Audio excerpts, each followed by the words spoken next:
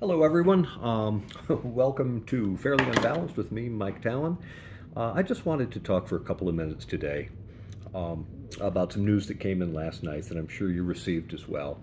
That Jimmy Carter, the 39th President of the United States, and fundamentally decent human being, has, at 98 years of age, opted to be placed in hospice care in his home rather than continuing treatment for his various ailments. For political junkies like me, for progressives like me, and I presume for people like you, this is really sad news because Jimmy was just simply a really good dude. Step aside from from his time in office as the governor of Georgia and the president of the United States.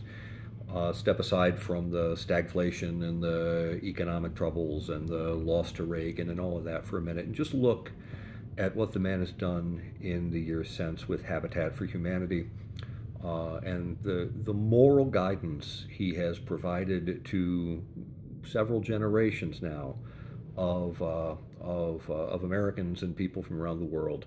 And he's still with us, but when he goes, he'll be sorely missed. And we can all hope that his transition is peaceful and that he is with his beloved wife Rosalind, and that their love endures right to the end.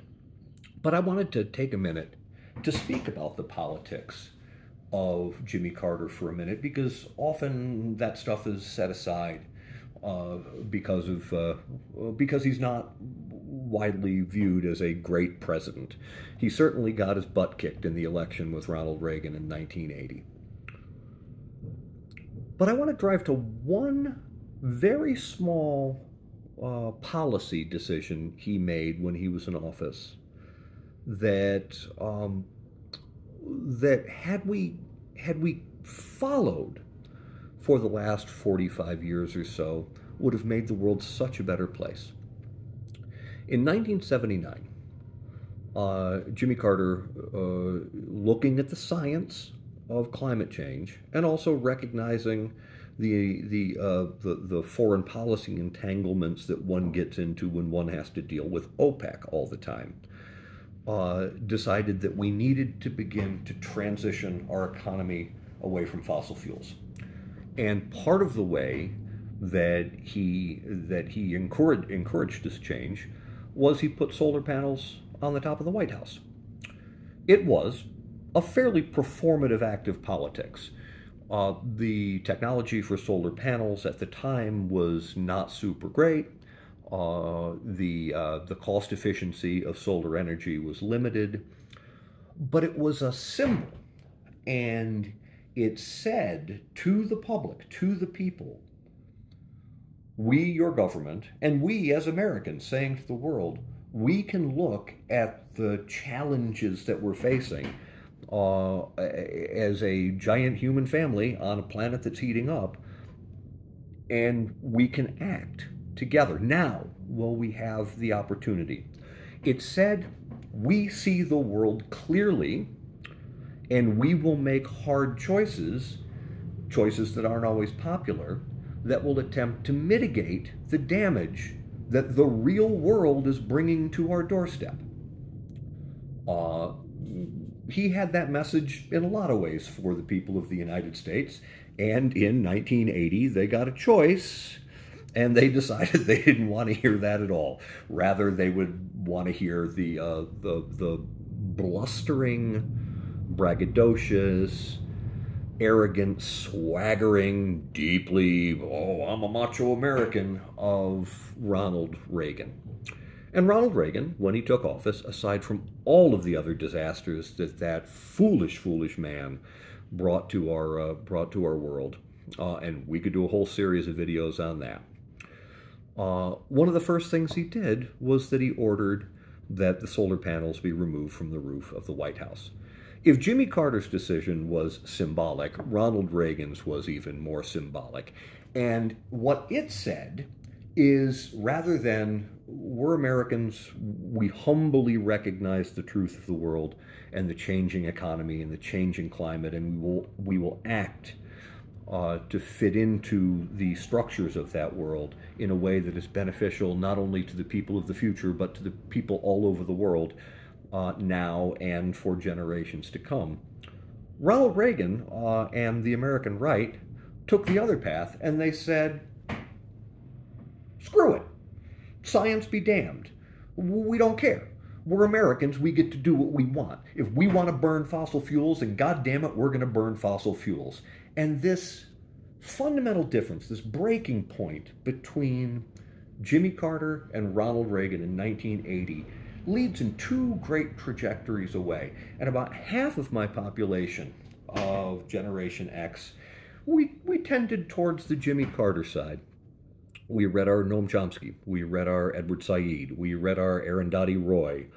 We became pro-labor Democrats. We became pro-LGBT Democrats. We pushed for the further integration in civil rights. We diversified our party. We became Greens. We became Obama voters, and ultimately we became what is now derided, but I proudly claim as woke.